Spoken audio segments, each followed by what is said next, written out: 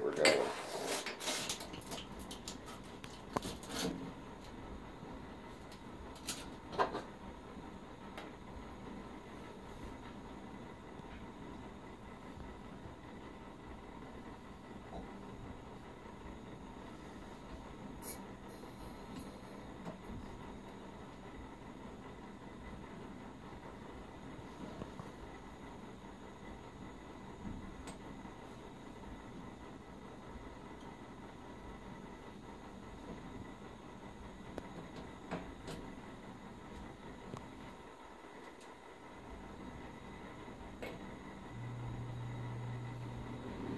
The whole idea is to keep everything as sterile and clean as possible. There's one flask.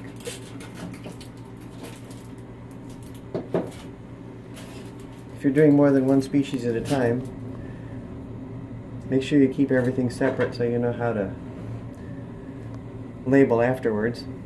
What I'm doing is flaming to sterilize. It also kills any seed that might be left from the last time. And then I cool it off quickly on the auger so that I don't cook the seeds before I sow them. And you can see a small amount of seed there, I hope.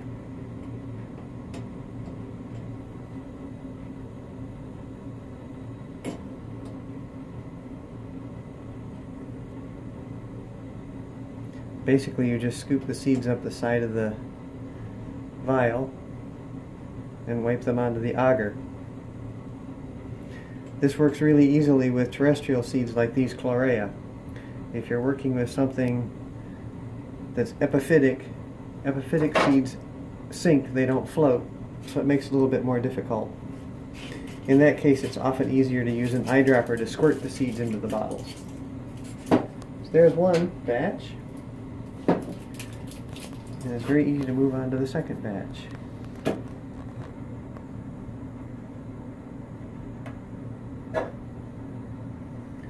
And again, can't stress cleanliness enough, because all it takes is mold spores will grow much faster than orchid seeds will, and the mold spores will overtake the auger before the seeds even have a chance to grow.